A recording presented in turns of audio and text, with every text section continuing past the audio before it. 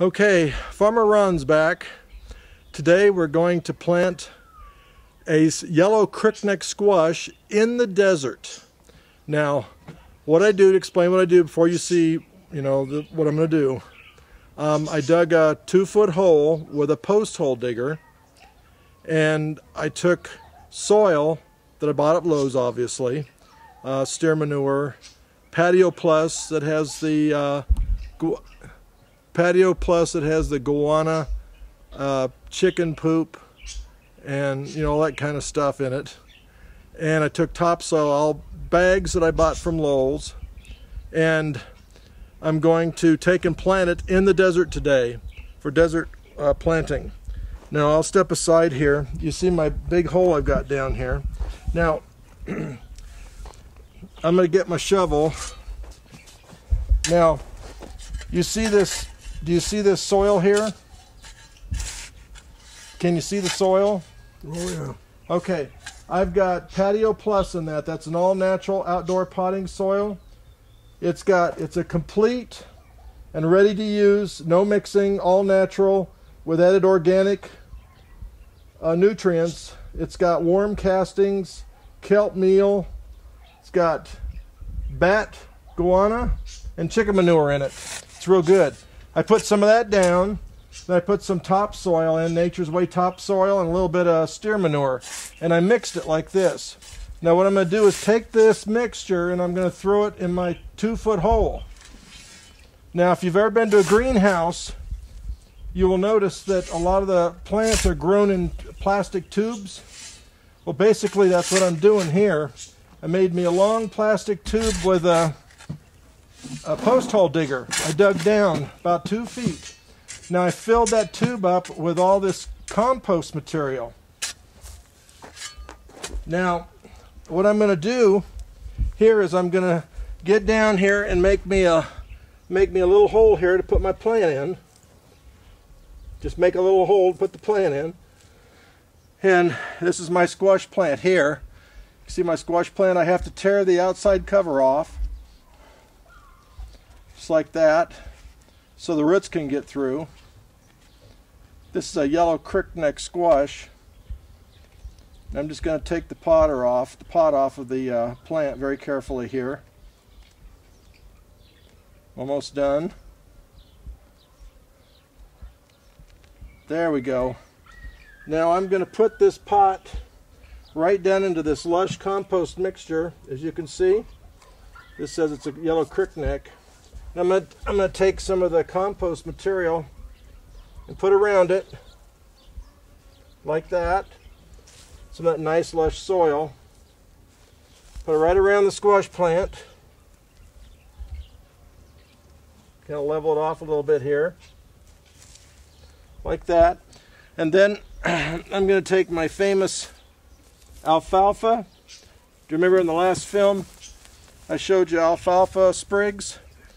Now, the farmers used to take alfalfa and grow it in the fields, and then they'd plow it into the ground. So what I'm doing is I go down to the market and I buy a bale of alfalfa. I don't have my gloves with me. This stuff's hard on your hands. And I'm going to put this around the plant. This protects the plant from the heat. And when you water, the alfalfa will break down over a period of time and it'll feed the plant just like a green manure. So what I'm doing is I'm taking and putting it around the squash plant. And it also protects, the alfalfa protects the plant from the heat. What I mean by the heat is, as the sun hits the soil, it gets the soil hot here in the desert, and the heat will kill the baby plant. But with the alfalfa, it kind of dampers that. Keeps the soil, a temperature to where the plants can handle.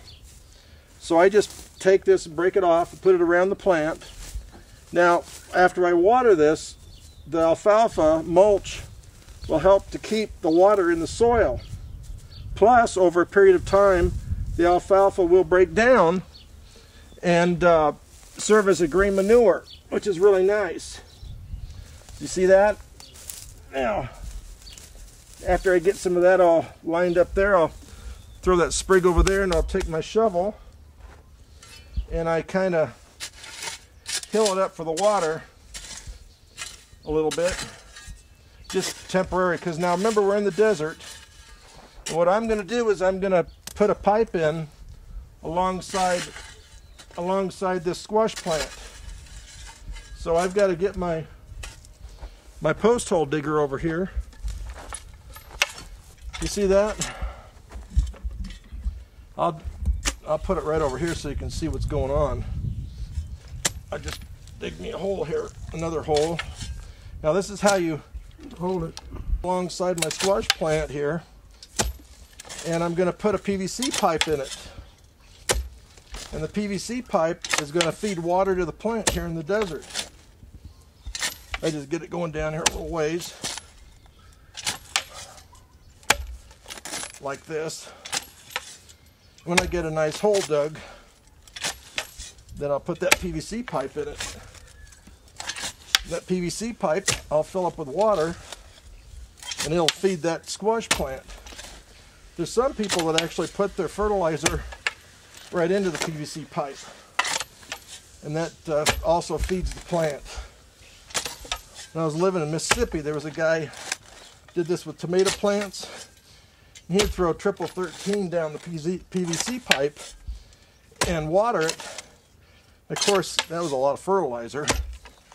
And then what would happen was he had tomatoes coming out of his ears, but it was with a chemical fertilizer. We're using compost. So I'm just simply going to throw a PVC pipe in there.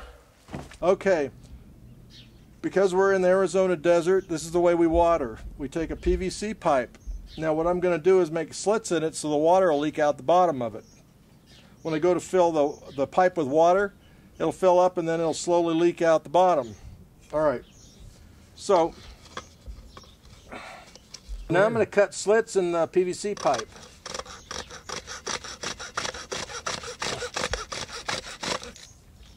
Yeah, I'm going to cut slits alright. Here we go. There's one. Give me another one here. 2. And I cut the slits and face them towards the plant. 3. There's 4. There's 5. That'll be enough. The water can leak out. So then what I do is I take the pipe, and I put it down in the hole with the, see the slits are facing the plant? Like that. And then I put dirt in there, put the dirt back in that I took out, bury it.